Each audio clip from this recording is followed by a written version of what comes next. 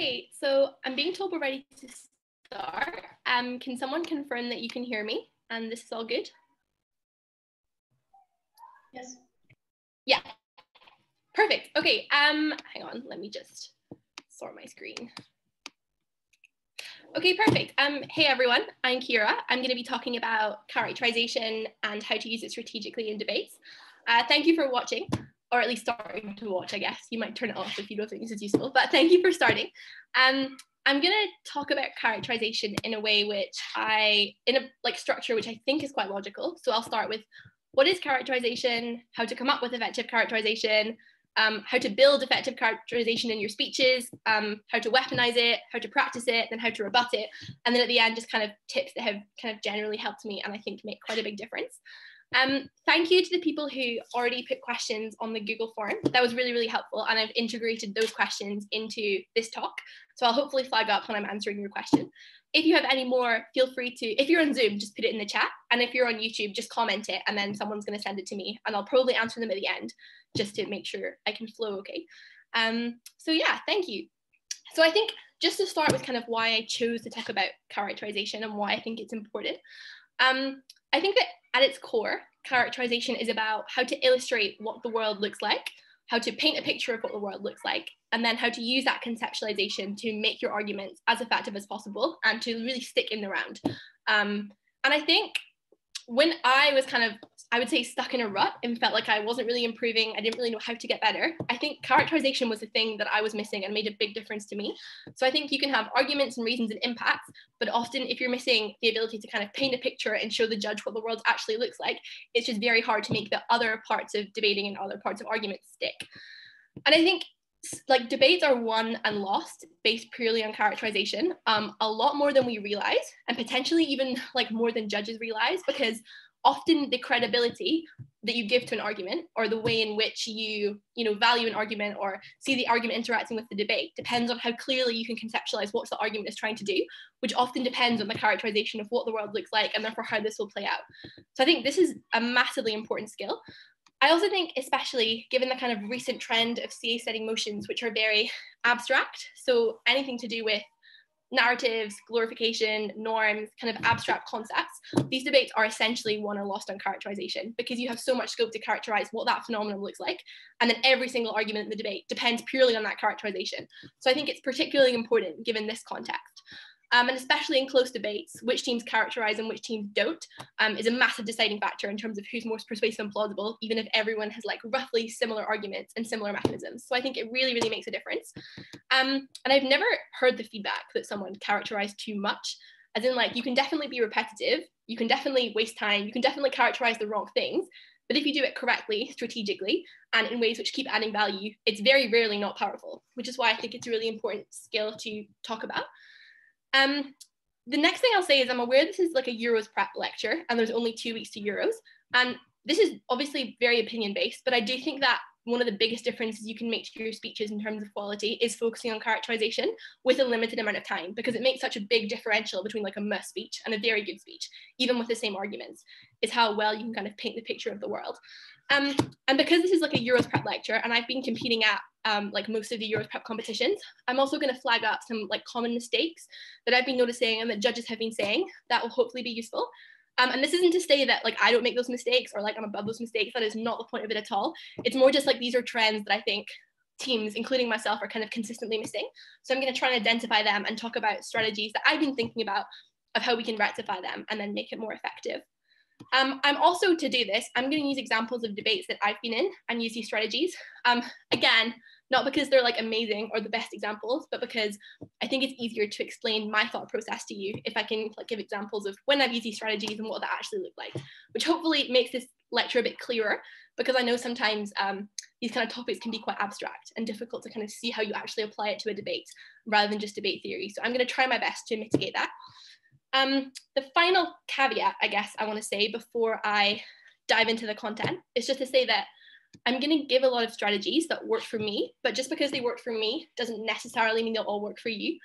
I think that sometimes in these kind of lectures, we have a tendency, and I definitely, when I started watching them, had a massive tendency to assume that anything any like experienced debater said is like the word of God, and I had to, write it all down and do it perfectly, which is just not true, because we all see debates in different ways. We all think in different ways.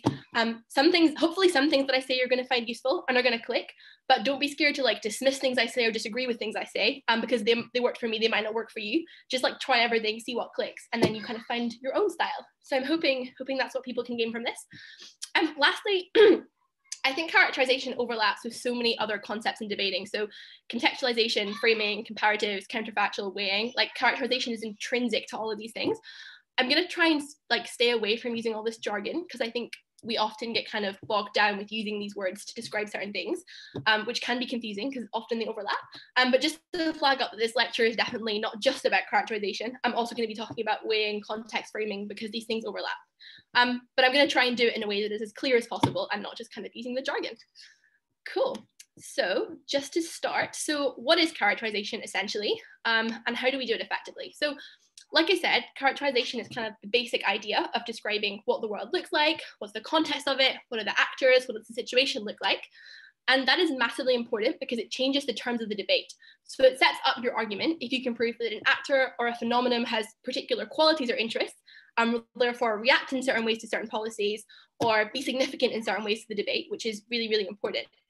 And I think a massively important point about characterization, which is sometimes missed, is that characterization analyzes how a phenomenon happens generally, as opposed to in one specific instance. So you can often prove that in one instance, an actor will do X, but it doesn't follow that in every analogous situation, they will always do X. And characterization kind of tries to break this problem with using examples, which is saying just like, why is this response true in all cases? And therefore stems through lots of scenarios we're debating about, rather than just one. So that's really important. So I think characterization matters because an effective way to characterize is using examples, but whereas examples can always just be contradicted with a counterexample, it's much harder to dismantle characterization because you have to identify it, you have to rebut it, you have to construct a new characterization, you have to weigh your characterization against their characterization. So it's just much more likely to stick in the debate if you paint an effective picture that isn't just contingent on assertions about one thing happening in one case. So therefore, I think the best strategies are, first of all, A, characterizing what an actor or phenomenon that's important to the motion is like in general. So what is the norm? What is generally happening across space and time? Or B, characterize a specific subset of actors and make them the most important issue in the round and prove why they matter more than all the other things in the debate. So I'm going to talk about both of these strategies. Here I'm already talking about kind of characterizing actors in debates. And one of the questions I got on the Google forum was, is there a difference between actor analysis and characterization, or is one of them part of another? So I just want to flag that up here to say, like, I mean, you probably can differentiate, but it's really not helpful to. And then characterization is the part of actor analysis where you describe what the actor's like, how they'll behave. Oh, so what the actor's like, and therefore, A, how they'll behave, and B, why we should care about them. So this is the descriptive part. But if you're running an argument about one particular actor, in that, like, it's critical that you have characterization, even though you always should, of course. Yeah, regardless of what that is. So that's particularly important. So I think the function of characterization and kind of making it general is to make arguments plausible and show why something will happen, rather than just doing the mechanistic analysis of how it will happen and then what the impacts of it happening are.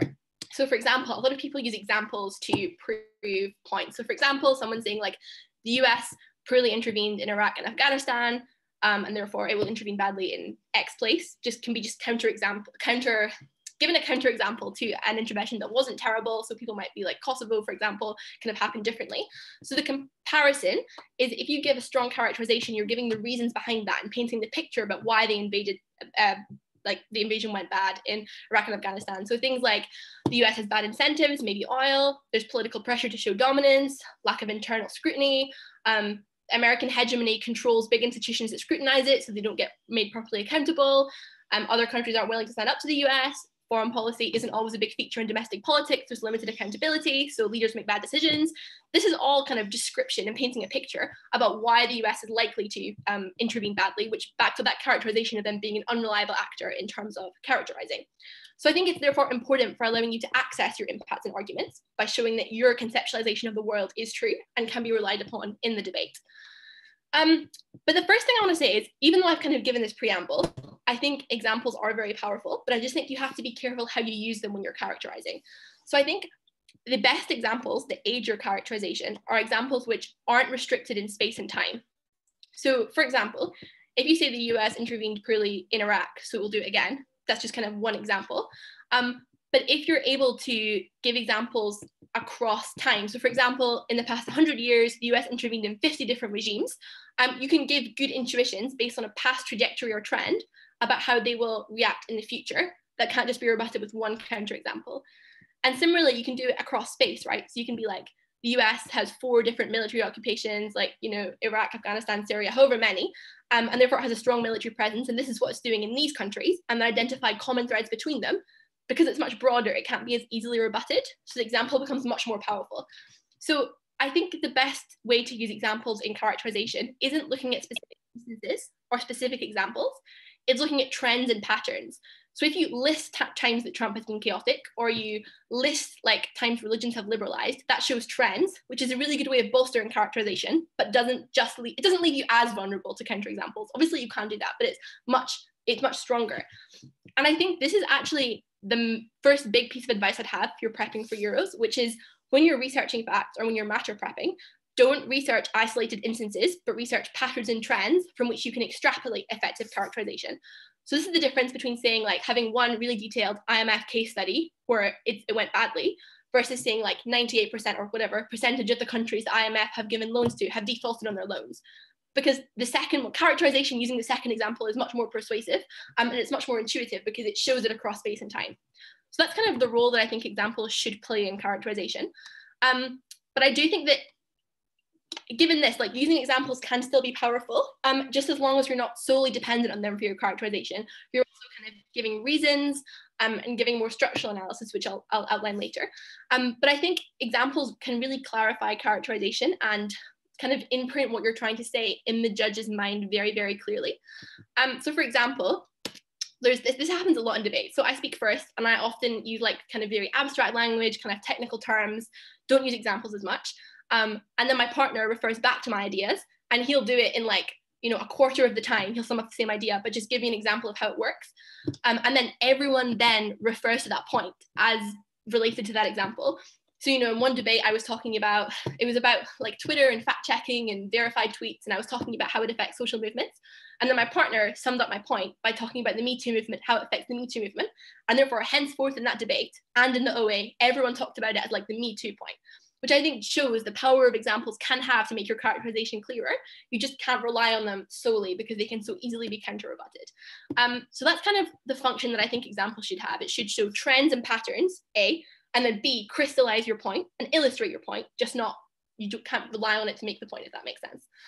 That's kind of the first thing about examples. But I think there are other strategic functions of characterization, which I'll get onto. But I guess, okay, just take a step back. Let's just start by how you actually come up with characterization, which is strategic for your side. Because, so this isn't how to characterize, it's how to choose what you're going to characterize and how you're going to characterize them. I think sometimes it's obvious. And if you think the characterization is obvious on your side of the motion, like back yourself and do it and be rigorous and believe it. So if you're giving an actor power, obviously you want them to be good, you want them to be competent, you want them to be well-intentioned. If you are putting sanctions on an actor, you obviously want them to be weak so that they'll respond to that sanctions. If you're like banning or regretting something, obviously you're going to characterize that thing as terrible. But sometimes it's not so obvious. So in very complex debates, I would say like often IR debates, it's unclear which actors you want to characterize in which way so that your case works properly. And I think in these instances, the best advice is genuinely to work backwards, because work out what your case is going to be, work out what you're trying to prove, and then think, what are the implicit assumptions on which my case is based? So I'm assuming X actor will act in X way, identify that, and then build the characterization around that, which lets you do it. Because often, so generally you characterize at the start of your speech or at the start of your point to kind of make it clearer. But I think a lot of times when you build characterization, it's most helpful to do it at the end of prep.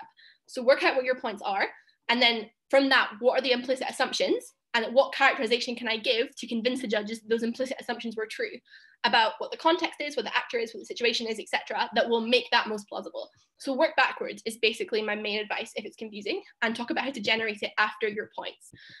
I think this is quite a hard thing to do. Obviously, it's kind of like an intricate strategic call to make a case and then be like, what are the assumptions, and then characterize on that basis. So I think the main advice that I'd give to you in terms of prepping this is that don't just practice it in the context of debates or in context of timed prep. like just give yourself motions, prep a case, and then just have a discussion with your partner, or like sit by yourself and brainstorm what you think the characterization should be, so that you have maximum time to do it. Because I think 15 minutes isn't enough time to do it properly. So you have to spend a lot of time working out how to have the skills and developing those skills, so that then you can condense it into 15 minutes. But I think just practicing this in debates is quite inefficient. It's actually better just to focus on, just think about motions, think about what is the case, what are the assumptions, so how should I characterize these actors, and just practice doing that outside of other debates, because using that skill will then help you develop it more intuitively when you are in a debate, and then you have time pressure and you kind of know the stages to go through. That's my main advice about practicing. I actually think a lot of the things we practice shouldn't just be in timed prep or in debates. It should just be like general skills, which is how I think you should do that. But to move on, so that's kind of how to work out what you should characterize and what it should be. The next part is how to build characterization. And I think there are 3 components of strong characterization. 1 is description, 2 is justification, and 3 is implications. And I think normally people drop the last 2 and only describe the actor. They don't justify or do implications, which is harmful, because your characterization A, becomes redundant because the judges don't buy it, or B, is only implicitly significant. So if you describe an actor but don't justify or explain what the implications of that actor being in that way are in the rest of the debate, it's very plausible the judges won't make that connection and work out what you were trying to say. Which is why you have to be as explicit and clear as possible about what not just what you characterize, but what the purpose of your characterization was. Because like 15 minutes or 20 minutes is just not long for a group of panelists to think about a debate that was like an hour long, which is why you have to be very, very clear why you're doing it, not just assume that because the complex ideas were there, the judges will understand it. You have to make it as easy for them as possible, which is why I think justification and implications are very significant.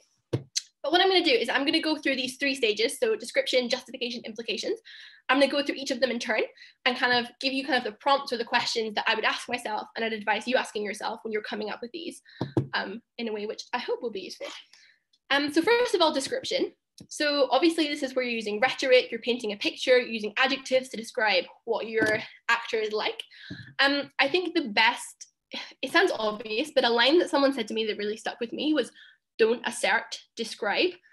And it seems like counterintuitive, because description kind of is assertion if you think about it. You're just asserting that a thing is a certain way and then describing it. But you need to basically give a level of detail and kind of paint an image that goes beyond just saying X has this interest or Y is unreliable. You have to describe what unreliable means and make it much more tangible and visible to the judges what that actually means.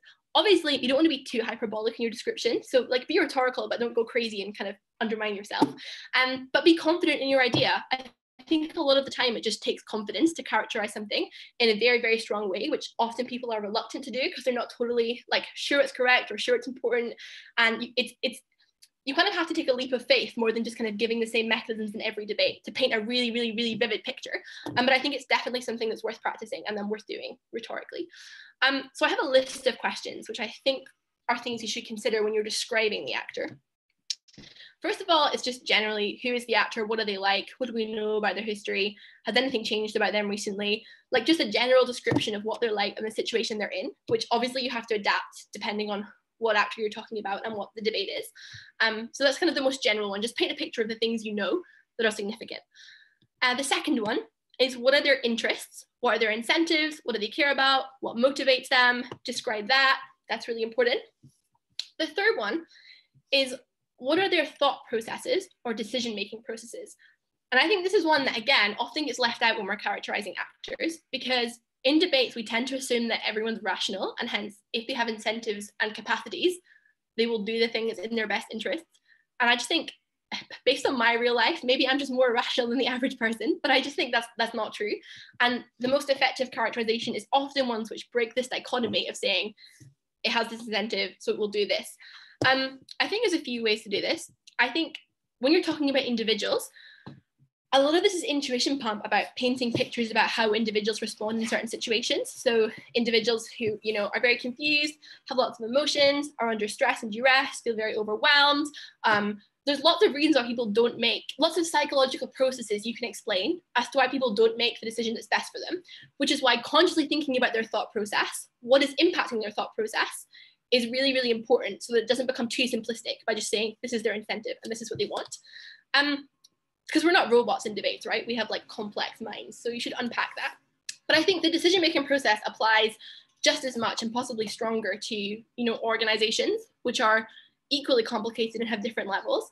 Because again, in debates, we tend to characterize like phenomenon as set things, like companies or countries are like an entity that we just treat as unitary, which makes no sense in the real world. Because, you know, just because it would be in a company's incentive to do X doesn't mean that conforms to the incentives of each actor who's making that decision. So shareholders, workers, CEOs, managers all have different decision-making processes and calculuses to like the company as a whole. So I think if you can break that down, that's really important in terms of like going more nuanced than just saying what their incentive is. So that's particularly important. And often you can like totally change the intuition about actors if you unbox them, and particularly focusing on like vulnerable groups within them, because we tend to assume that decisions are made by the powerful. So if you're thinking like, you know, companies are like driven by profit and they do all these things, but actually if you focus on the workers in those companies and the degree of debatable, obviously, degree of influence that they may or may not have, you can break the incentives equals action kind of deadlock by talking about different actors within them. So basically the point of this was just break down decision-making processes. Don't just rely on like incentives as like a very clear, easy to understand thing, because it's not. I think this also applies to like countries as well, because we tend to think in debates about countries and all actors really in a very like rational, calculated sense. So I'll give an example here, which is we always tend to analyze like the One Belt, One Road initiative as being like a rational calculus incentive for expansionism and think about it in a very like material sense. But I think there's a lot of like ideological, depending on what rationality means, but less rational reasons why China might be doing this. So for example, you can talk about like the century of humiliation that China faced at the hands of Western colonial powers, having been cheated and exploited in the past. So therefore they have a kind of almost irrational drive to create a new order rather than operate within existing frameworks. So that's an ideological thing which influences thought processes and decision-making processes, which is detached from just incentives and capacities. So it's just important to like break this paradigm basically. And I think that's how you kind of access a lot of more nuanced characterization tactics. The fourth one, I kind of just alluded to it, but it's capacities. How do they operate? How much power do they hold? What trump cards do they hold? Why are they valuable in the debate? What's their significance? So for example, if you're talking about countries, who do they influence? What's their ally bloc? What like commodities do they have? What strengths do they have? All these kind of things. If you're talking about institutions, who do they have sway over? What's their jurisdiction? What's their control like? If you're thinking about social movements, how much voting power do they have? How much credibility do they have? What's their sway? Just generally, what are their strengths? And therefore, why are they significant in the round? That's an important thing to characterize. But also, the flip side is what are their weaknesses? What challenges are they facing? And what are their vulnerabilities? Because those are also things which can equally exploited in debates and then used to any team's strategic advantage, basically. So for example, I think this becomes really, really important in basically any debate about children, because when you're talking about like their weaknesses and vulnerability, you can talk about, you know, their psychological processes, their cognitive abilities being less developed than the rest of the debate is dependent on. So I think there's been a few motions recently about teaching kids quite intense things. So like at Imperial, there was a motion about teaching them techniques for sexual gratification in schools. And then at Doxbridge, there was one about teaching them in schools that they are responsible, that they are personally culpable for death and suffering in the developing world. And in these kind of debates, if you're an op, just really characterizing what the weaknesses of children are such that they can't process this in the way that all of the debate is dependent on and are probably likely to be uncomfortable and traumatized and not get good impacts. And a lot of it flows from that, right? From that characterization of their weaknesses as much as their strengths. So I think pointing out both sides, strengths and weaknesses, gives you kind of a nuanced description. Lastly is something which I kind of alluded to, but it is, are there actors within the actor? Because again, we always tend to treat groups as homogenous in debating when we shouldn't. So break down them very clearly. Because so in debates, you know, we talk about like social movements a lot. And realistically, there's not like, social movements are made up of so many different components, like leaders, founders, donors, political parties who are aligned with them, hardcore supporters, sympathizers, the victims of social injustice, which they're protecting, allies. So actually the statement of characterizing one actor is kind of a bit meaningless in that sense. So if you can break it down and be very nuanced. I think this particularly applies to countries. And something that someone told me, which I thought was really, really useful, is a benchmark you should aim for when characterizing different countries in debates is try to be able to talk about the country that you're characterizing with the same level of detail or nuance that you do when you talk about your own country. And if you manage that, you're doing something well. And this doesn't require a high degree of knowledge, right? It's about the way that you frame the ideas that you're talking about. So for example, when I'm talking about the UK doing anything, I very rarely say like the UK did this, the UK did that. I'd always be like, Boris Johnson did this, Dominic Cummings did this, the Treasury did this. But when I talk about countries I know less about, I tend to treat them as more homogenous. So I'll be like, China did this, Russia did this. But realistically, the way to be more nuanced is to think about other countries in the same kind of institutional sense that you probably do think about your own, and try and differentiate that. So that's kind of a good benchmark to make. Even if it's just linguistically, talking about like how the Kremlin will behave just is more persuasive and just sounds a lot more nuanced than like how Russia will behave. Because like Russia didn't really do anything, Putin probably did it as the Kremlin. So just try and have that level of nuance, which I think is really helpful. I also think the reason why this point is also important is because characterizing different actors like this is a very useful tool for matter generation. So again, I'll give an example. If you are in a debate about Pakistan and you're making arguments about Pakistan generally, you might come up with like 1 or 2 arguments. But if you break down that actor, which is the country, into talking about political parties, the army, and the religious right, you've just generated so many more arguments. And you can go down further still. You can talk about each specific party. You can talk about competing factions in the military. You can talk about the difference between religious moderates and religious extremists. And when you've done that, you've just multiplied the number of arguments and impact you have like almost exponentially, because there's just so many categories. So I think nuanced characterization helps you access more arguments as well as make the arguments that you're saying more believable. I just think the thing to see that in here is that you have to be very, very clear in differentiating which part of an actor you're talking about at any one point. Otherwise, it can kind of become a bit confusing if you're like moving between different factions. So just be very clear in the language you're using to make sure the judge is following the roadmap of which factions you're talking about at any one point. The last thing to say about this is that we think about unboxing actors in terms of breaking them down, but you can also kind of go a step above them. So in the same way that you can be like Pakistan, political parties, factions within political parties, minorities within factions of political parties, you can also be like Pakistan, South Asia, Asia, global, global order, basically. So you can go above and below the actors. And if you're characterizing kind of all 3 spheres, that is even more powerful. So for example, in like IR debates, you generally want to talk about the actor itself, obviously, what its interests are, regional stability, which is going above the actor, and then domestic stability, which is going below the actor. And if you're consciously characterizing all of these levels, that's going to be a lot more plausible and powerful than just focusing on the actor and not like, having more diversity in the angles from which you're considering it. So that's really important. So given this information about thinking about actors in different ways, strategic characterization has to recognize this and then either A, point to common trends amongst all of them despite differences. So what do all of the different parts of government all share? What capacities and interests do they share despite their differences? And then you're still showing like common incentives, but you're being more nuanced in the way you do it. Or select the ones which are most critical to your case or the opposition's case, whatever, and explain why. So you can select leaders, donors of political movements or social movements, and then explain why they have the biggest impact and we should care about them in the debate more than anyone else. And that's how you get your license to then like characterize them in a lot more detail than anyone else did, which is particularly important. I think an example of like this was in the Doxbridge motion this weekend, round 5 was about social movements shaming people who aren't socially conscious or aren't taking socially conscious actions. And then basically what each side has to do is pick the group that they care about most and characterize them as the most important. So on prop, you probably want to say the people who aren't already sympathetic to the social movement are less important, they're not going to be swayed.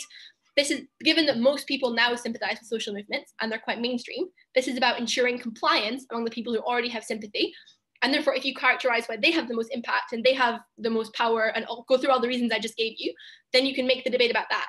Whereas on op, it's much easier to talk about people who could join the movement who won't be. So basically just be specific about who you're talking about and who you're characterizing at any one point. And then for each individual actor, go through like the checklist of like questions I've just gone through about like capacities, incentives, what do they like, thought process, decision-making process, etc. Because you'll just generate so much characterization, which is really, really useful. The next thing is still on the checklist of characterization. think very consciously about what terms you want to use. And I think this is definitely underrated, because we talk about, you know, in BP, like, we're not judged on style, but language has so much power and so, like, has massive connotations over the frame of reference through which your arguments are perceived. So you try and be careful about the words you use.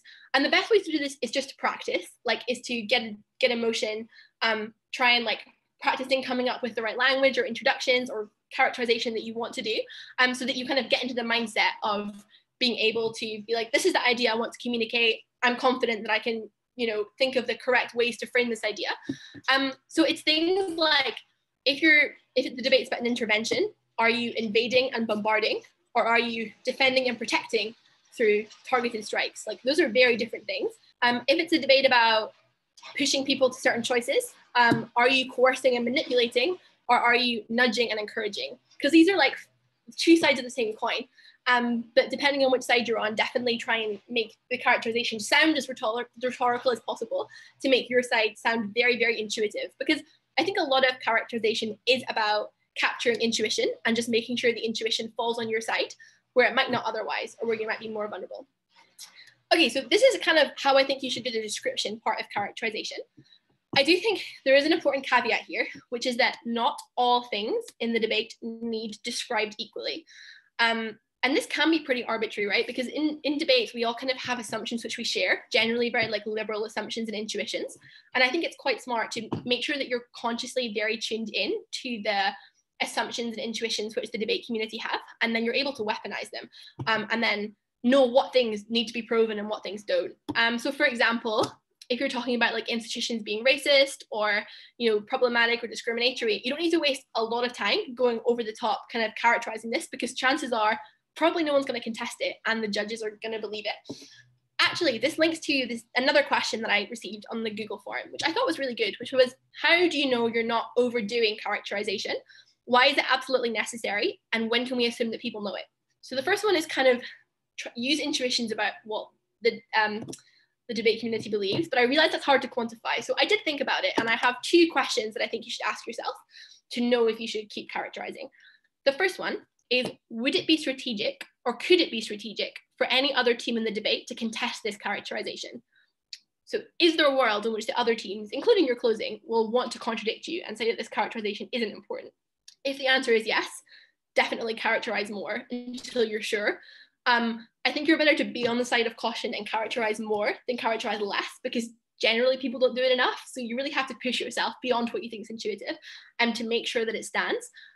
Yeah, you might like be repetitive, but as long as you're like, don't be repetitive, but as long as you're adding new things, I think it's hard to over characterize if you think it is strategically important in the round. So that's the first question. And if the answer is yes, characterize more. But if the answer is no, no one's going to contest it, I still think there's a second question you have to ask yourself, which is the importance of your case dependent on this characterization? If the answer is no, don't characterize, it's not significant. If the answer is yes, definitely still do it a bit. So don't waste as much time hammering this point in, because no one's going to contest it. But if it matters so that your case sticks in the debate, you still have to do it so you can claim impacts. So a good example of this is a debate we did recently in a SPAR, which is this house would force all defendants in criminal trials to use a public defender. And the thing is that probably no one in that debate is likely to contest that public defenders are inefficient and bad and terrible in the status quo. No one is likely to contest that private lawyers give you massive advantages and give you lots of privilege and power over the system. So it's not going to be contested.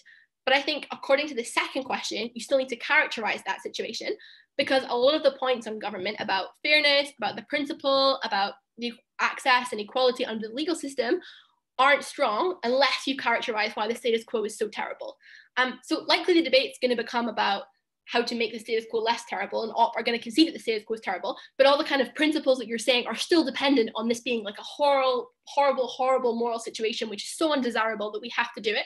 So you still have to ground it a bit to make sure that your impacts don't just fall out of the debate, and that you get to claim those impacts most importantly, and that your closing don't stand up and then say, they haven't characterized what the problem is and we're going to do that. So those are the two questions that I think you should answer to ask yourself whether you have to characterize more.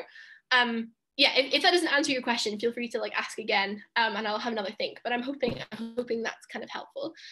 Again, I kind of want to reiterate what I said before, which is that is quite an intricate, those are quite intricate strategic questions. So I don't think it's helpful to just practice them in 15 minutes prep or in debates. I think you should give yourself a set of motions, go through them for each of them, think about what the characterization would be, and answer those 2 questions and see what you can come up with. Because I think you need to give yourself more time to go through kind of all the thought processes and all the steps of working out what effective characterization is and when you need it and when you don't need it, so that you develop intuitions, so that then when you're in time constraints debates, you're able to do it. But I think like just doing it in debates makes you incredibly vulnerable, because it's hard to go through all the kind of questions that I'm saying and nuances in that restricted time period. So allow yourself to develop the skills in a more free way is basically what I'm saying. Okay, so that was the description part of characterization. That's part number 1. I think part number 2 is the justification part, which is something people do struggle with a lot, I think, and I'd struggle with this a lot, which is giving reasons to back up your characterization. And that means doing analysis, because I think often we assume like analysis is just for arguments, but like characterization is a form of argument and definitely needs analysis to justify it, and to go behind it, to make sure that it's justified and make sure it's accepted in the debate. So even things that you think are intuitive, if there's a chance that they'll be contested, you still need to give reasons. So for example, this is another debate that was recently, again, was at Doxbridge at the weekend. You can tell that I wrote it this week because these motions are in my head. But there, in the semi-final was about democracy in developing countries. So it is, you have to justify. So if we were on the side of wanting technocracy, not democracy, and I think you do have to explain why democracy in developing countries is likely to be weak and characterize why that's bad. And I think justifying that characterization is a necessary but insufficient way to make that characterization stick in this debate and to make it part of the argument. So like, even if this is quite obvious, you think it's something which most people will believe, like ground it so that it can't just be contested, because teams do just contest things that are intuitive, because that's kind of the point in debate, where we argue with logic. We're not meant to just go with intuition. So you should try and justify it so that you get the intuition, but you also have a logical basis. So for example, we gave reasons like democracies in developing countries will be weak because 1, the inheritance of a pre-colonial elite means you don't develop like self-sufficient institutions because they've had too much control. And 2, often like the reason development was stilted is because of recovery from like ethnic tensions or civil wars, which means problem with law and order, which means there's an implementation gap with institutions. Thirdly, the impact of neoliberal institutions like the IMF and the World Bank have like stilted the self-sufficiency of institutions further and created dependency culture. And then fourthly, like general trends of illiteracy and lower access to technology and communication mean that the kind of scrutiny culture and democracy can't be strong. And you can like go through these reasons quickly, but you still need to have them to make sure you're justifying that characterization, and make it like not as assertive as possible. And I think in this justification, yes, you can always leverage analysis about how people will respond to like a message or a narrative by thinking about who is sending the message, who's receiving it, whether they'll internalize it, and then you can give reasons to justify why that will happen. So for example, if you're in a debate about like banning violent video games, you say students play violent video games and then they want to get into fights and then they'll all be violent. And you want to paint that characterization of kids as impressionable and vulnerable, but you need to justify it by being like, yeah, they're impulsive, they're impressionable, they want excitement, and they want to impress their friends, they're vulnerable to peer pressure, they don't have like a clear sense of morals developed because they're younger. And these are the reasons why that characterization of kids is true, right? And the kind of experiences they have. I think like listing reasons to show kind of an overwhelming pattern is quite effective. Or like go into reasons quite detailed, in quite detailed way. But basically just like, don't just give one reason why your characterization is true, because you're very vulnerable to it being rebutted. So you want to think of a few reasons why your characterization definitely holds, which makes it much more likely to stick in the debate. And that's really important. So basically just force yourself to come up with structural reasons that aren't like dependent on what you've already said, or aren't just assertions about why this is likely to be true. And also remember, when you're giving your justification, you're still being comparative. So in the same way that nothing in debate is good or bad, it's always better or worse. Nothing is like true or untrue. It's always more plausible or less plausible. So your justification, ideally, should try and be comparative about why it's more likely, or in more cases, it's likely to be the way you say it than the other team say it. That's the kind of justification part, which is the structural reasons to back up the description, which you've already done. The third part is then implications, which I think people do even less than they do justifications often. So what are the implications of this characterization you've given on the other teams in the debate? what are the implications to your case? Which arguments does it make strong? Which arguments does it take down? Which arguments does it rebut? Because I think often teams think when they've characterized this, it kind of like takes on arguments automatically, but you just have to make things very, very clear so that all the judges are confident like what your strategy is and what the implications of that characterization were. Otherwise, it kind of becomes a bit of a waste of time, or like doesn't have the impact that it could do. Yes, and I think this kind of comes from people, including me when I was learning to do this, like characterizing as a separate portion of their speech and making it detached from the arguments because it's the easiest way to make it formulaic and to force yourself to do it. But I think the more you connect those two things, so say, this is my characterization, this is what it means for my arguments, is the way that you're able to weaponize that most effectively. And that's quite a big difference there. So what could the implications be? Let's just go through these. So first of all is kind of what we talked about at the start, which is I think the most obvious implication, which is that it makes your argument plausible. They'll react in this way, X impact will happen. It kind of unlocks an area of the debate. So that's useful. I think the second one is, main one is probably weighing. So characterizing an actor as particularly vulnerable, or means that you care about them more, or maybe characterizing an actor as particularly dangerous or unstable, again, makes you care about them more because they're more of a risk in the debate. So the stakes are very high. So plausibility and weighing are definitely implications which you can draw from characterization. Once you've described and justified your characterization, you then say, therefore, they're the most vulnerable, so you should care about them for these reasons, or therefore the most dangerous, so they're the highest change in this round. There's a few other ones, I think, hang on. The third one, after like plausibility and weighing, is that I do think characterization can be used to shift burdens. And what I mean by that is, as well as characterizing the status quo as it is right now, you can also characterize the trajectory under the status quo. And those are quite different things. But if you manage to characterize this trajectory in the status quo, it often changes what the debate's about and what impact you're trying to claim. Because often you're trying to prevent something rather than just to like get something positive. Okay, I'll give an example because maybe that was quite clear, I think. So this is again a motion that was recent, which was about the EU sanctioning Israel for building settlements. And what we did is characterize why the trajectory of the Israeli right now was more aggression and more settlements. And hence the burden of the debate isn't like to achieve peace or achieve positive benefits beyond what's happening now, but it's to prevent the escalation, which is inevitable under the status quo, and to stop things which are going to happen. And I think that's a way to characterize the context, which actually lowers the burden for Gov, because you don't have to prove positive change in the status quo. You have to prove that if we don't intervene, the status quo will get worse. And so we have to like keep it at zero, which is really effective. Again, we did a debate recently about like North Korean nuclear disarmament. And part of what we did was arguing why the trajectory was escalation of North Korea right now. And hence we have to change the current trajectory, which stops the characterization from off of saying like, you know, sanctions are working and we should keep them. So basically characterization informs the way the debate is fought and the context within which the debate happens. And if you weaponize that properly, you can change the burdens of the debate to the ones which are like easiest to get for your side or most high impact, whatever, basically are like strategically beneficial for your side. So the main thing here is characterize the trajectory, not just what the status quo is right now, which gives you more flexibility about what's up for grabs in the debate, what is the end goal that you're trying to achieve with your case, for example, that is particularly important. Yeah.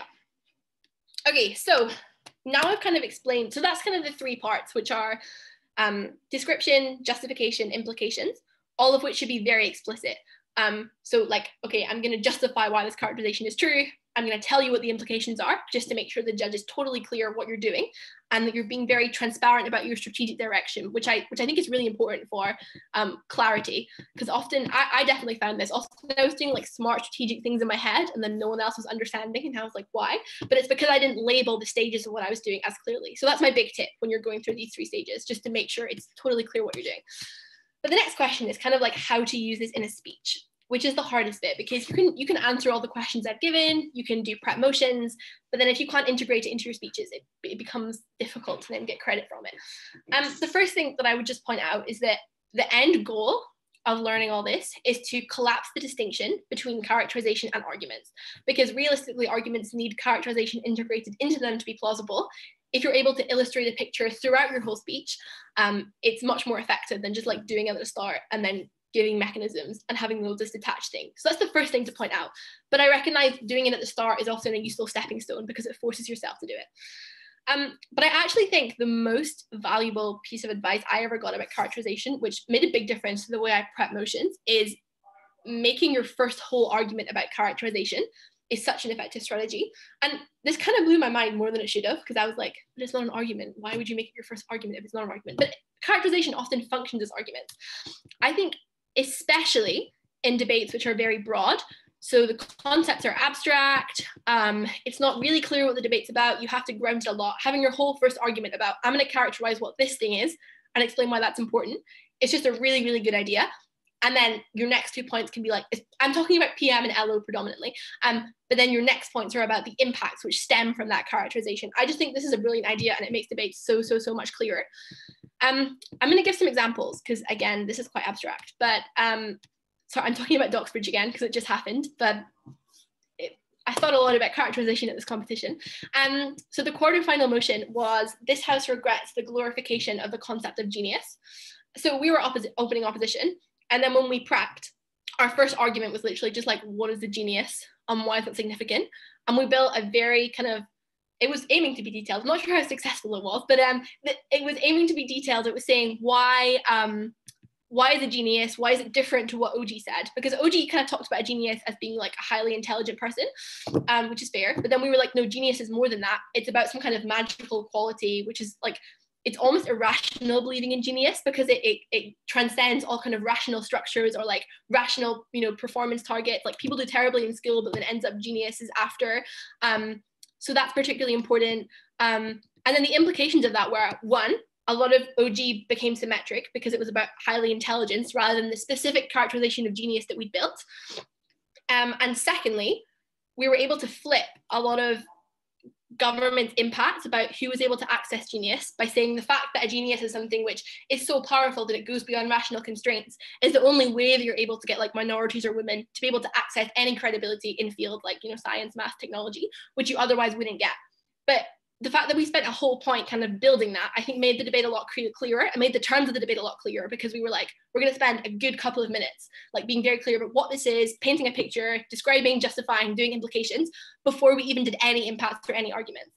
And I think that's a really good, I find that really useful. Obviously you might disagree, but I think it's really, really helpful.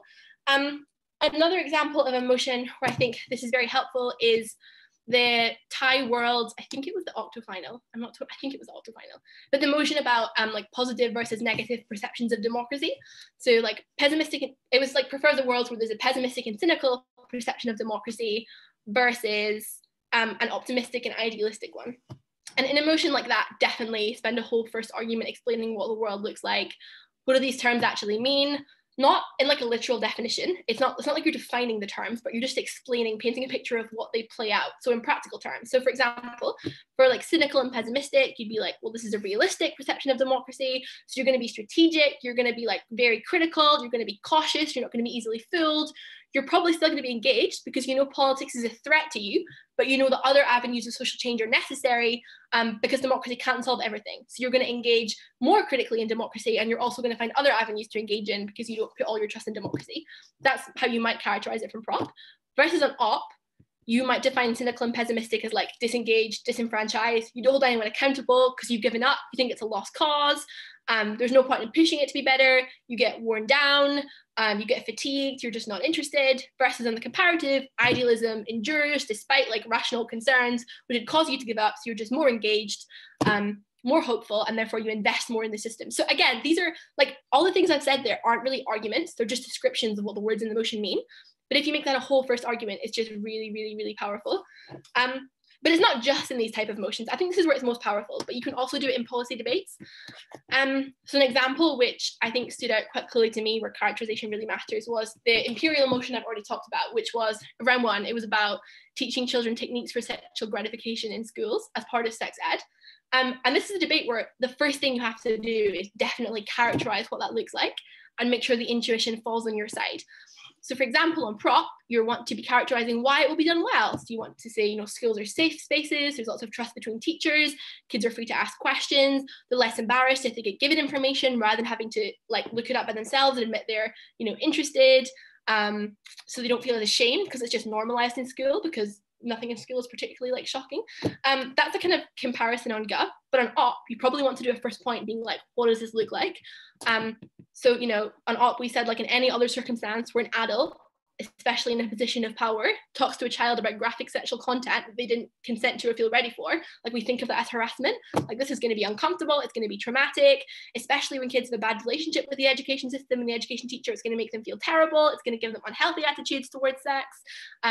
So this characterization of like an empowering experience versus being trapped in an uncomfortable experience, if you paint those pictures effectively, then all of the other arguments in the debate about whether it will be good or bad are so much clearer, because you know what it will actually look like, and then you have to contest what it will look like. So I think just making your first point about characterization is a really good way of forcing yourself to do all these strategies, which hopefully I think will make your speeches a lot stronger. It definitely did for me. I think it helps. The next thing, I guess, is given this, how do you practice characterization? And honestly, the thing that I would emphasize is don't just do it in debates. Someone said a metaphor once, which I thought it really stuck with me, which is like, you know, sports players don't just get better by playing matches. Like if you're a football player, you don't just play matches at training, you practice individual skills. So you practice like dribbling or scoring or strategy or defending, kind of running out of things that footballers do, but they have a lot of different skills that they practice individually through drills. And I think it's much more powerful if you do the same in debating, which means give yourself 15 minutes of prep, that's fine, and then prep a motion and give a speech, but only focus on characterization and only judge yourself based on characterization so that you get good at that specific skill before you try and integrate it into all your other skills. That's the main thing that I would say. But then the second advice, which I keep reiterating, but I think it's really important, is don't just do it in debates. Don't just do it in prep 15 minutes prep. Do it without time constraints. So you can talk through all the possible ideas, all the possible ways of characterizing actors, all the different actors you can characterize, work out what's strategically beneficial. And then when you can do that in a very flexible way, when you can do it perfectly with no time constraints, then you give yourself time constraints and then you start getting better at it. But you just have to kind of hone the intuitions, I think, which a lot of this stuff is dependent on. The next thing I would want to say about using characterization in debates is that kind of everyone knows that you're supposed to characterize from opening, and teams who are aware of it generally do. But I think as a circuit, often I've noticed that people are doing it a lot less from closing. And I just think it's such an ideal way to be able to like massively increase your team's significance in the round. If everyone else just debated arguments and assumed they were debating about the same thing, and you were like, no one's actually characterized what this looks like or how it's going out. I think often that is what makes a massive difference between you and your opening or you and your opposing bench. It's just painting a picture for the judges, because they're going to be like, thank God someone's explained to me what this actually means. It's not just like a list of reasons about all the impacts that this will have. So I think definitely make sure that if your opening haven't done it, you co-opt it and do that in closing. And I would also say definitely critique your opening for not doing it and point out that they haven't done it, because it's a useful way to weigh against them, being like, all of OG's mechanisms are contingent on this actor having this quality and therefore acting in this way, but they didn't actually characterize why that's true. We did, so therefore everything is contingent on us. Or OG said this was the most important actor, but they didn't actually characterize what's so specific about the actor, why they're so vulnerable or powerful or whatever. And therefore, this is something that we're going to contribute. So definitely, I think co-opt that. People can co-opt that a lot more than they do in terms of winning debates. Okay. The next thing, hang on, a question. How do you contest characterization? That's a good question. I do have a section on rebutting characterization, so I will get to that later. That's a really useful question. So I'm going to say now how to weaponize characterization. So I've talked about weighing, I've talked about plausibility. I think one thing, and I think this is probably one of the points which is more controversial, so some people might disagree with me. This is a strategy I like using, but some people might not, is that you don't only have to characterize to win a clash, you can also characterize to neutralize certain clashes. So I agree when people say that you shouldn't lie in characterization to the extent that you shouldn't lie about what other teams have said, which is what we call straw manning. So definitely don't lie about what other teams are defending, because that's just bad debating. It's annoying. Like, straw manning is awful. Judges won't like it. But I don't think you should concede characterization, which helps the other side, just because you think it's intuitive or just because you think it's accurate to what the real world looks like, because you're just giving the other team a slam dunk if they're able. Like, motions often aren't perfectly balanced, although we'd like to think they are. If you just concede something because you think it's intuitive and or true, then the other team just kind of like automatically wins because they got all the impacts that flow from it. So I think that even if you can't win, you don't think you can win on a characterization, I definitely think it's worth giving a counterintuitive characterization, because it means that the other side have to work a lot harder to be able to claim their characterization, because they have to rebut you, they have to deal with you, as opposed to them just being like, this is how it is, everyone else accepted it, so it's fine. I think if you're too defensive, that kind of hurts you, and often, like, you know, like the thing in sport about like the best form of defense is offense. Like, I think that's kind of true in the sense that if you push a characterization, even if you think it is less intuitive, it's still important to do because it makes it harder for the other side to beat you. The thing which I will point out here is that, given that characterization is a lot about intuition, and intuition is like very culturally informed. So like what is intuitive in the European circuit is not intuitive in a lot of other debate circuits or a lot of communities in the world. Interestingly, so I'm from Scotland, my partner Hamza is from Pakistan, and often we look at motions and just have wildly different intuitions about how the debate will play out and what side it's kind of biased towards. Even though we have similar political leanings, our frame of reference is so different. So just like, don't be afraid to defend things that you think are counterintuitive, because it can still help you claim ground over the other side. But if you're doing it, obviously don't be obviously stupid and assert things that like the average intelligent voter would just know are nonsense. There's a difference between being counterintuitive and being like too crazy and a bit silly. So just make sure you're not towing that line. But secondly, if you are saying something that you think is going to come across as counterintuitive to the judges, it's even more important that you give structural reasons why that's true, and be like, the other side is relying on intuition and your conception of the world. We're giving you logical reasons why our characterization is true, so they have to engage with that. So just frame it so it's much more about the logical reasons you're giving than just about intuition. But thirdly, and I think really importantly, point out to the judge that their intuition is probably with the other side. Because often, like in debates, we just hear things and then we give credibility to certain ideas or certain characterizations because we're so normalized, we're so biased in thinking certain things, which isn't really fair, because you should be able to win a debate from any side, any kind of political leaning, any intuition. So just point out, you know, this is what we're more like intuitively inclined to believe, but this is what it's not this, and then give the counter one. And I will talk in a minute about how to rebut like strong characterization, which is quite important. I think an example here to maybe again clarify this is in the debate I think I already talked about actually, but I'll talk about it more, about technocracy versus democracy in developing countries. I think intuitively the characterization of democracy is really important, and giving people access to representation is really strong on op. But in opening government, we said, firstly, democracies in developing countries tends to be captured by the elite, which is basically to wash gov when they say democracy is minorities' only access to power, which is probably true, but we characterized it as them having basically no access, just to make it harder for op to claim that benefit.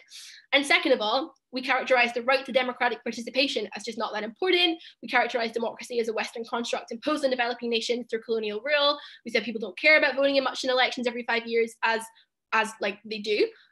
Compared to their day-to-day lives. And like for me, obviously I'm coming from a European circuit with a lot of biases that felt incredibly counterintuitive. But A, do it anyway, because it makes it hard for the other side to fight against. And then B, recognize that is not counterintuitive for a lot of people in the world.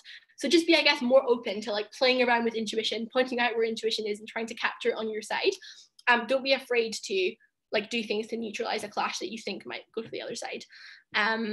Obviously, then you then give structural reasons and arguments to follow that, but I think often that characterization and framing is critical in just making sure that the other side can't win on intuition pumps.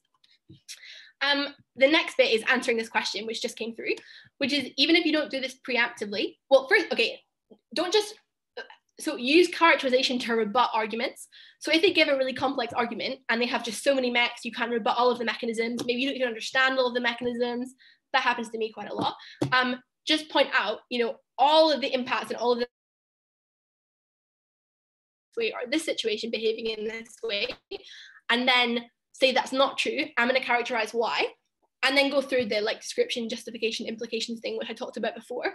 But like you can use characterization as rebuttal as well as just positive material, and I think that's something which I've noticed teams don't weaponize as much. We tend to rebut just the mechanisms, but we often don't use characterization as a way to be destructive and as a way to compare. So that's important. But this is the bit that answers the question, sorry, which is how to rebut characterization. Okay, so a few things. First of all, if the other team don't rebut your characterization, definitely point this out. Note that they didn't engage with it, and therefore, you know, they're not contesting it. The assumption is it's kind of true and holds in the debate if no one contests it. So make a big deal if no one rebuts your characterization, especially in a motion about like abstract concepts, because if you don't define and characterize straight away, it's unreasonable to do so later because the debate becomes so messy. Not that it's like against the rules, it just makes it much harder. So just be like, we characterized it as this, they never contested it, give reasons why that's even more true. But more importantly, to rebut their characterization, there's a few steps you should take.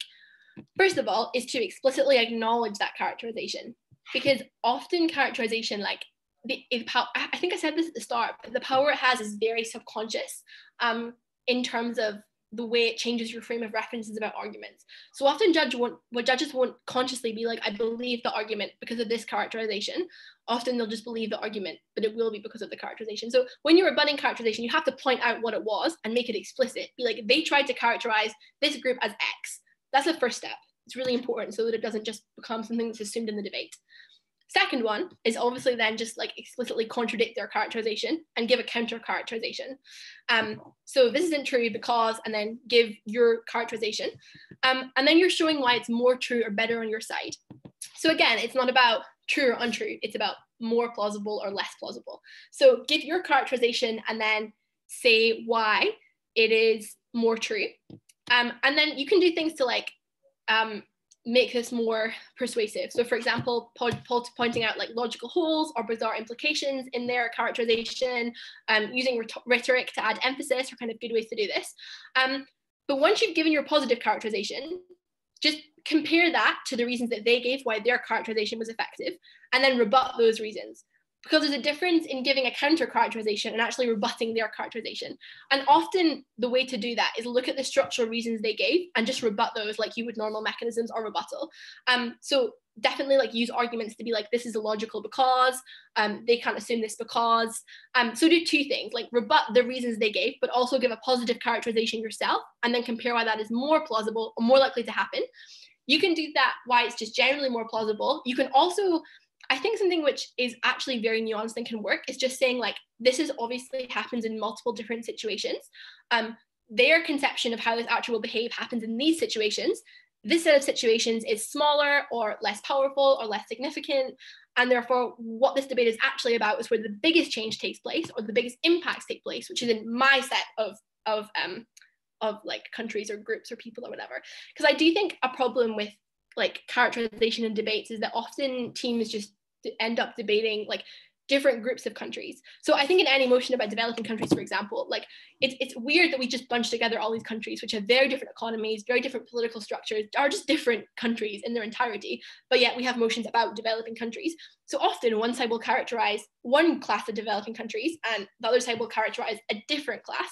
And the way to deal with that situation is to explicitly point out that you're talking about different scenarios and then justify to the judge why your group of scenarios is the most important, in two ways. One, positive reasons why your group is most important, and then two, negative reasons why their group is least important.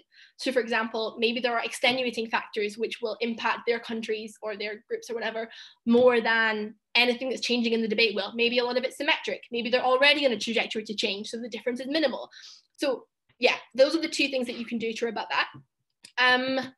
That's how to rebut characterization, but this is kind of where I give a big caveat, which kind of detaches from what I said so far, which is that obviously you should rebut the characterization and give your characterization, but when you're giving positive arguments, don't rely too much on your conception of the debate. Because honestly, the biggest danger of everything that I've said is that teams don't clash with each other because they're so set in their own specific world that they've painted that they don't engage with the other team's world, and they just become completely dependent on their characterization. So the best thing to do is to engage in both teams' worlds, both characterization, not just as a one-liner, like, oh, even in their best case this happens, but like substantively have like a second argument, which is like, even if their characterization is true, we can still win on our side for these reasons. And if you do that even if thing, it just kind of insulates you, because even if the judge doesn't buy your characterization and your main impact, hopefully they do, but if they don't, you're still insulated, because even if they buy the other side's characterization, your argument still functions within it, which is really, really important. So take them at their best. That's the kind of the last step of rebuttal. So you rebut the characterization with all the ways I've just said, and then you say, even if their characterization is true, I'm going to rebut the argument and show why the impacts will happen even in their world. And that's really important to make sure that you're not just having like a very kind of narrow conception of the debate, and that you're actually engaging in all ways. Yeah, because you don't want to be contingent. I think the main thing to do, the main advice here is you just have to be very, very, very clear. Be so explicit. When you're talking about your world, when are you talking about your world? When you're talking about their world, when are you talking about their world? Like, label very clearly to the judges what the strategic calls you're making are each portion of your speech. Otherwise, it can be confusing if you're trying to engage in like 3 characterizations, which is a smart thing to do, but you're not labeling when you're moving between them. I think that's how often teams try to have very complicated nuanced strategies, which are brilliant, but they don't get the credit for it because it's just not clear to the judges when they're jumping between different worlds and different characterizations. So definitely label it very, very clearly. I do think that a kind of good way to make sure that you're doing this is thinking about best case and worst case. So in my head, I always did this where I was like, I always have to try and win in the best case of government. So even if their characterization is true, and the worst case of mine, which is if my characterization isn't true, if its first premise isn't true, what's the worst case from my side, and still win on that. And that's important because when you just focus on like examples and contexts, often teams end up debating the most extreme version of that phenomenon or that context rather than thinking generally about how this thing plays out. So if you can be very clear about, even in the like least extreme or most extreme example, depending on like which side you're on, if it's good or bad, for each side, even in like the least extreme example, why do you still win? Even in the most extreme example, why do you still win? That's really important to make sure that you're insulated against just being contingent on like one conception of the debate that the judges might not buy. So it's kind of like an insurance policy almost. Yeah, so when you're rebutting characterization, acknowledge it, contradict it, show why it's comparatively more plausible on your side by giving positive characterization, rebut their characterization negatively, say why it's less plausible, and then fifthly, be like, even if it's true, I'm going to win the debate anyway. And that's, if you manage to do that, like, you're very likely to place highly in the round because you're engaging on all the possible levels on which the debate takes place, which I think is really, really important. Yes.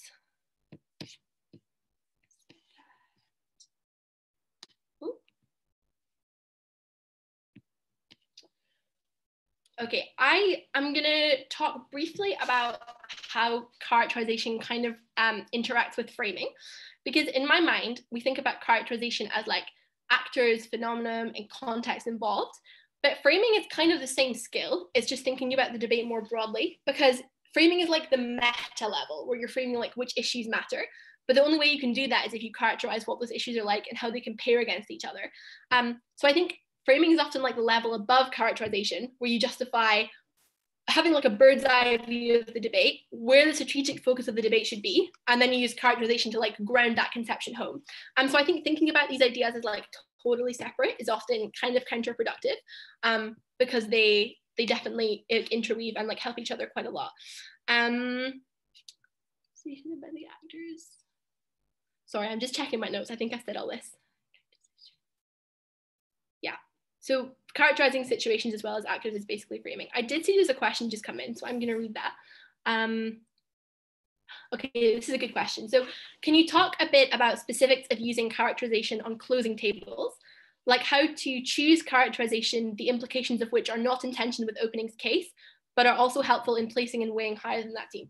Yes, that's a really good question. So I think one of the tips that I will say, which I think really helps, is that when you're characterizing, you want to do it positively in terms of like, I think teams are just generally good at saying why their arguments are important in a positive sense. Like, this is the biggest impact, this is the most vulnerable, this is the most enduring, this is exclusive. Exclusivity is something we should focus on. But I think they're less good at framing certain areas of the debate as less relevant. So I think the way, hang on, let me just check the wording of the question. Yeah, so the way to make your framing unique, but not contradict your openings, is not to say that they're like untrue, but it's to say that they are not plausible in all cases, or don't endure in all cases, so they're less relevant. So I think a strategy which is often used is like, you know, opening's case is true if this characterization is true, but if you kind of think of the debate more broadly, there's lots of scenarios in which opposition is correct, because there are some examples which don't fit into Gov's world. Because I think often top half teams, because you don't have limited time, right? So it is really hard, often get trapped into like debating very specific narrow things that they want the debate to be about. And in closing, you can broaden it and say they're less relevant because they've neglected like all of these cases, and therefore we're going to co-opt them from our side. So in that sense, you're not contradicting opening, because you're not like saying they're irrelevant or untrue. You're just saying it's less relevant to the broader picture, basically, and you can try and broaden that. Or on the comparison, if OG is really broad, then in CG, I think a characterization strategy is like, they've talked about the broad picture, but you need to go into the specific actors within them because some are more important. So I think a good example is what I talked about earlier in terms of breaking down different actors and characterizing them. So if OG talk about the impacts on social movements, you can be like, they talked about it very broadly, but social movements are basically controlled by donors and the people that give them money. So they're much more important, and then give reasons why they control the trajectory of social movements more than just like a broad nebulous thing, and talk about how they're affected in the debate, or leaders, or people on the defense, or political parties who support them. Like you can basically outframe opening by either going more broad or more narrow, and then using that weighing to say why they missed either the big picture or they missed the very concentrated benefit, which is where most of the debate hinges and where it lies. And I think that's quite a good way to kind of characterize the situation in a way which benefits your side, but doesn't contradict opening. I think another way to do this, and this is one which I'm very guilty of doing, like too sneakily and maybe taking too far, but I do think it's a useful strategy, which is work out what the clashes were on top half and just try to wash both top half teams by saying it's just less relevant. And then I'll give an example, and then give a new point or a new characterization that basically just is independent of any clash that happens in top half, and therefore kind of like sidesteps all of the issues that they've been trapped into. So I'll give an example of an extension that we did this, and it worked in this case, which was there was a motion at, I think it was ADU actually, I think it was the Astana Euros Prep Comp, and it was like this house would incentivize people to work from home. And all of top half, well, not all of top half, I'm exaggerating here, but a lot of top half was about which situations do people better work in? Are they more productive?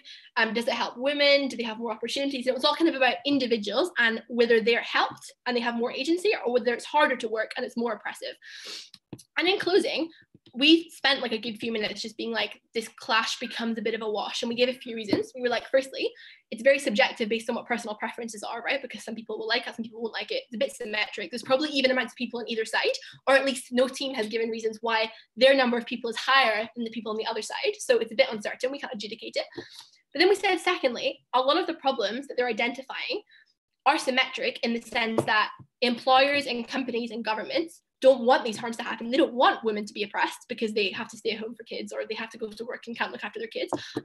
They don't want people to be unproductive and have mental health problems at home. So they're going to create their own solutions to be able to legislate your way out of that problem such that it doesn't become significant on either side, right? Because our logic was like, what open and government want is the same thing that companies and governments want. So they're going to create new policies to kind of help this on either side.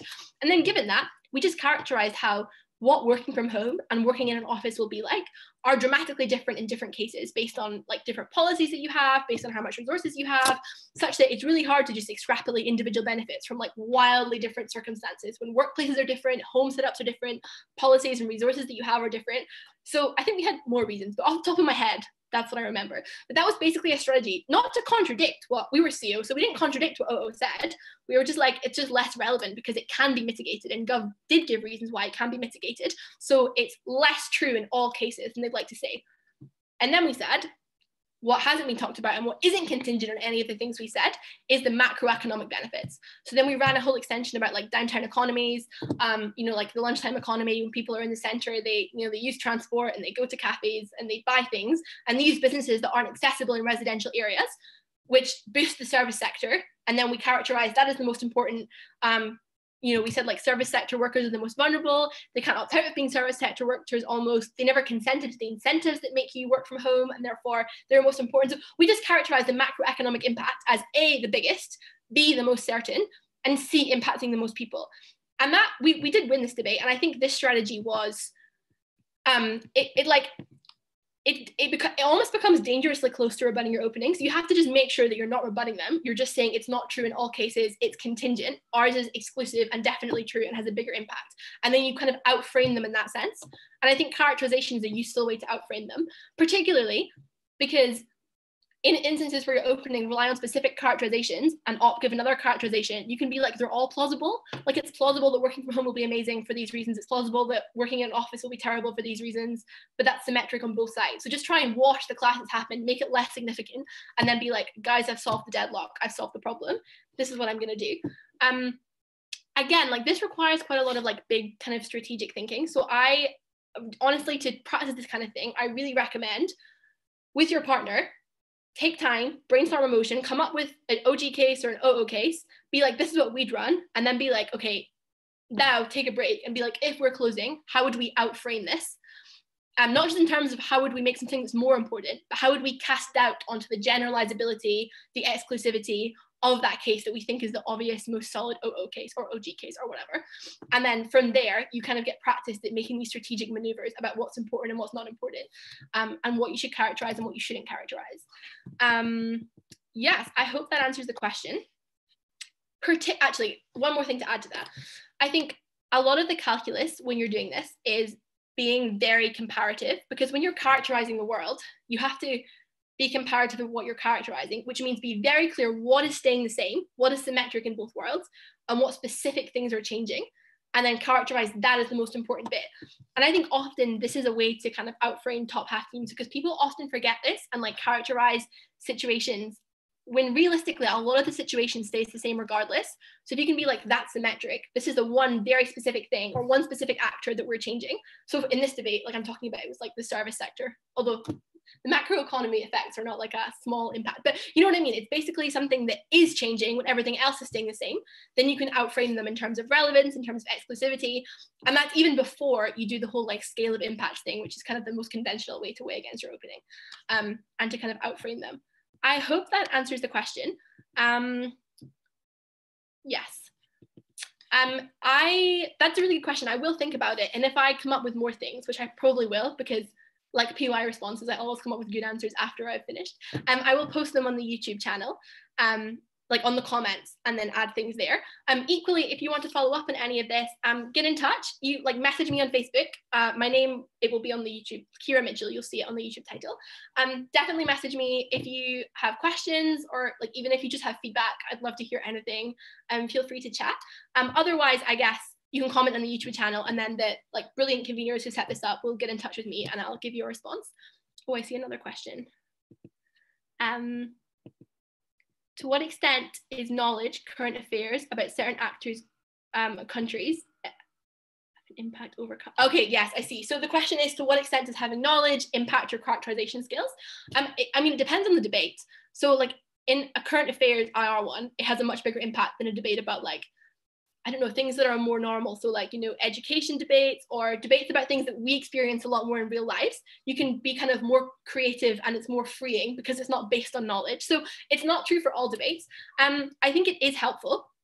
To answer this question, I think the main thing here about knowledge about current affairs is that the main thing that will have a bigger impact over your characterization isn't specific knowledge of specific instances, but is like trajectories and patterns and trends over time. So that's the kind of knowledge that you should focus on, because I think that has a big impact on characterization. But like specific events, I don't think it does in that instance. I think it's like, it definitely adds value because you can make it more plausible by having knowledge. But as long as you have like a basic understanding and kind of intuitions about how different actors are in relation to each other, who has power, who doesn't, who's allies, like as long as you have a, not in detail, but like a kind of basic level, you can always extrapolate characterization from that. And, you know, kind of, you don't want to lie, but you want to big up the limited facts that you know and make them very significant and make it seem, you can always deduce things from like one fact, for example, but like who likes who. You can be like, well, therefore they're probably friends with their allies, they probably have political alliances, which they probably negotiate these kind of things. So I think it doesn't need to be like specific facts, but like a broad knowledge of just how things work and ability to deduce things from a limited set of knowledge is very important to characterization. But the main thing is about broad trends. And again, that's quite specific to IR debates. I think a lot of characterization honestly just requires more creativity than we give it credit for, especially in motions which have been coming up that are very abstract, or like prefers a world where X over Y. I don't think we don't we don't think that we have the capacity to be as creative as we do, because in debating, often we're envisaging worlds which are totally detached from reality, in which case you have a lot, obviously you have to justify it and not go crazy, but you have a lot of scope to just characterize what this new world looks like. And I think in those kind of debates, obviously knowledge is not relevant, but characterization will exponentially help your speeches. Even if you give the same arguments and the same mechanisms, like characterizing it makes it much more likely judges will buy it, and also give you high stakes, because you have to be able to visualize an impact in an argument to be able to like think it has lots of credibility. So in some debates, yes, to an extent. In some debates, no. I hope that answers that question. If not, again, feel free to follow up. Yeah, oh, thank you for the nice messages that are coming through. I hope this was helpful. Yeah, feel free to follow up with anything, and otherwise, good luck prepping for Euros, I guess. Thanks.